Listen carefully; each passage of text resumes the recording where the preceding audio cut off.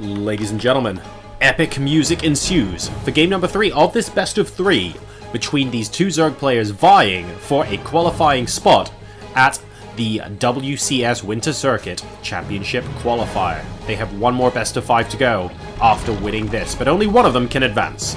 Spawning in the top right position as the red Zerg player representing Karnage eSports, it is Namshar. His opponent is the blue Zerg player spawning in the bottom left-hand position of Ruins of Seras, representing Team Liquid.net. It's VortiX.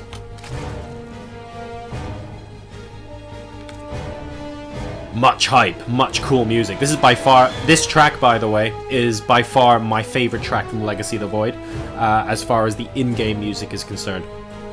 What's your favorite track? I've got the Collector's Edition soundtrack as well, and that's actually really good. But those aren't the same as the in-game sounds that play when you're actually on ladder or something like that, and they do sound pretty darn epic. Right, so we have Hatch, Gas, Pool again from both players. Now, VortiX was the aggressor in both game number 1 and game number 2. In game 1, the super early Pool bought him a couple of queens, bought him a lot of pressure against the natural, and bought him time to consolidate a gold base. That was pretty sexy from VortiX. Again, third base, not gold this time around. Important to note that. Game number 2, he also tried to be the aggressor with the earlier Baneling Nest and the earlier Roach Warren, and just trying to hammer down Namshar. Unfortunately, Namshar was just too strong economically, simply because he was able to comfortably hold station from the early attack. So this brings us, of course, to game number 3. And, well, I mean, anything can happen on this map. It's a very, very wide open map. As you can see, once you leave the natural expansions, there's just so much open space, which means there's a lot of ground to cover. You can't just position 4 or 5 overlords and expect to be able to see everything your opponent's doing. You have to be relatively close to your opponent's ramp, and you have to be relatively close to your own. And what happens in the middle? Well, no one's ever going to know. It's like Vegas. Oh, we have got gold base. Pardon me. But no one ever takes these until we get to a split map situation. So we will see. The first couple links are coming out from Namshar, and they're not just a couple. They're actually a total of 6 of them with a Baneling Nest on the way. And these groups of links are going to pass like ships in the night by the looks of things. Oh, so close to picking off a Zergling there, but unable to do so. So VortiX knows that there are 6 lings incoming. He's probably going to have to get an extra couple for defense. He is indeed. And he's got queens blocking the ramp as well as the Baneling Nest completes for him. And Namshar splitting his lings up. I wonder if that's because he wants these to be Banelings, but I suspect this is going to be anticipated from VortiX. So additional Zerglings are going to force this back. 2 Banelings are going to try and sneak in. All very cloak and dagger. We have 2 defensive Banelings here from Namshar. And well, it's actually just the 2 Banelings, to be honest, from VortiX. Namshar is actually going home with VortiX in pursuit right now. So potential for these Banelings to try and get some damage done if VortiX isn't watching. We'll have to keep an eye on that dot on the minimap. VortiX now moving up, sees the 2 defensive Banelings, is a little bit apprehensive, and when is Namshar going to get a couple of spare APMs to sneak those Banelings in? There are now 4 defensive Banelings on the top of the ramp, and here we go. We have action on both sides of the map simultaneously. Is VortiX going up? He's not actually, so that means he might be able to spot this back home in the meantime. VortiX? VortiX? Oh, only just in time, and that kills 3 workers. Fair enough. If he was another second later, that would have been between 5 and 7. So that was reasonably good from VortiX there. A single Baneling is going to come down and see if he can sneak. Oh, very good. Very, very good. And he just moves into the waiting pack of Zergling, kills all of them, and immediately plonks down his 3rd. What an excellent move there from Namshar. Play of the game. So far, anyway.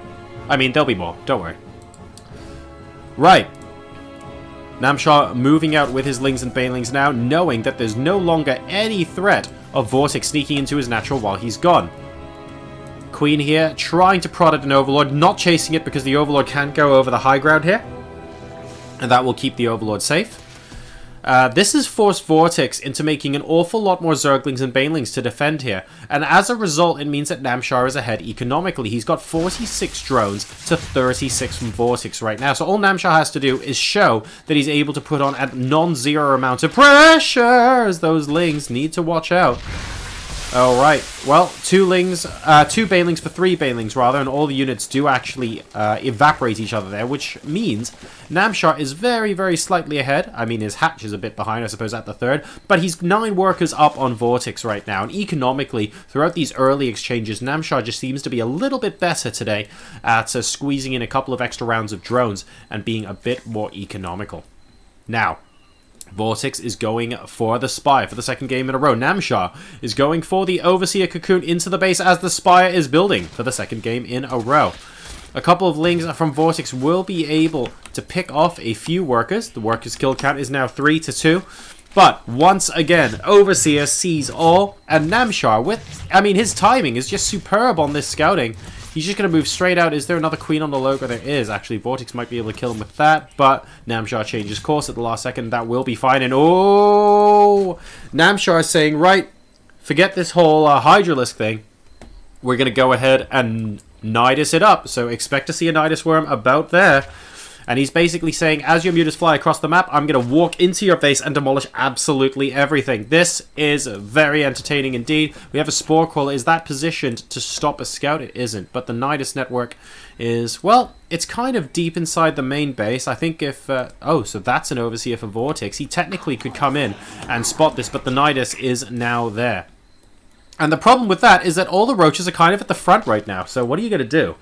What exactly are you going to be putting in there, Namshar? You need to decide at some point soon. Here comes the Overseer. Well, there's the Nidus going down. Oh, do the mutas see it? The mutas saw it.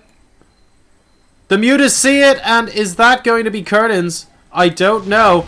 Every single unit in a 12-mile radius is killing off this Nidus network now, and we have transfusers from the queens on the Nidus. Only a couple of queens get through here, and I don't think that's going to end up being terribly successful at all. A second Nidus network is now being put down, and, well, I mean, VortiX is all over this. What have you got? Inside... Basic? I don't know, man. I don't know. Oh, God, that didn't work at all. Sacrificing a baneling for that as well, for good measure, and I have to say... that was excellently put down by VortiX. Again, reacting at the last moment, but successfully spotting the Nidus network. And Namshar is shut down with no anti-air right now. He's only got queens. He's going to have to send roaches out across the map. He's got queens and spore crawlers. That's it. There are no Hydralisks in this game. He is trying to go for the infestation pit, but this is now a decent number of mutas waltzing on in, trying to kill everything in sight. They're trying to pick off the queens. One of them goes down very, very quickly indeed. Spots one with a bit more energy. Won't be able to get that one because it runs back to the spore crawler and gives the other a transfuse, but have no doubt Namshar is in a lot of trouble right now. If he could kill off a spore crawler as well, oh, it looks like he's going to do that. He just wants to kill everything at this third. He's saying all your base are belong to us right now. And this third base is effectively VortiX's for the taking. Yes, there are roaches defending. What can they do though? It looks like he's going to be able to launch a counterattack. I mean, what else can Namshar do at this point? But these number of lings, plus the queens, plus a couple of mutas back at home, means that this is going to get blunted out. The roaches are doing a decent amount of damage. It's just that VortiX can constantly produce stuff to take it out. And in the meantime, there's no answer for these mutas. They are absolutely running riot.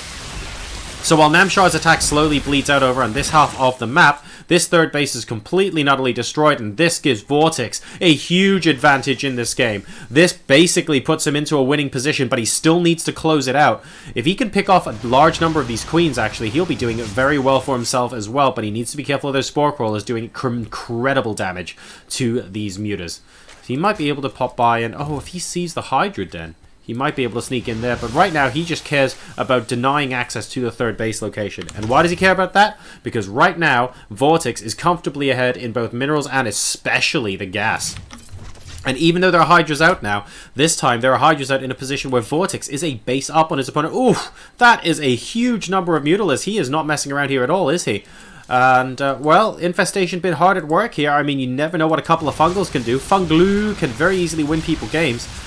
But he's trying to pick off the Hydras as they pop out.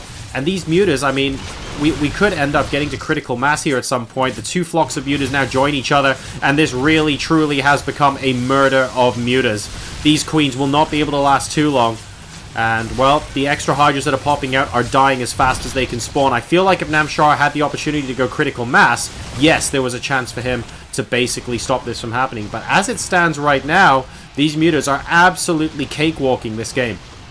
And VortiX continuing to apply more pressure, picking off the third base for the second time, sees 3 Hydralisks, takes out 3 Hydralisks, sees 3 more Hydralisks. Are you going to take that out as well? No, he's being patient, and that's because VortiX is very sensibly moving into Ultralisk production. These mutas are not going to be able to buy him infinite amounts of value forever. And I really like the fact that he's just sacking them to take out Hydras, though, because, oh, wow, for the third time this game, the third base is taken down. So good from VortiX here. We have a counterattack from Namshar, and it's not much of a sneaky counterattack as well. Instantly seen by the Overseer. GG, and good luck as Liquid VortiX, ladies and gentlemen, takes the series 2-1 and advances to the best-of-5 qualifier match here in the WCS Winter Challenger.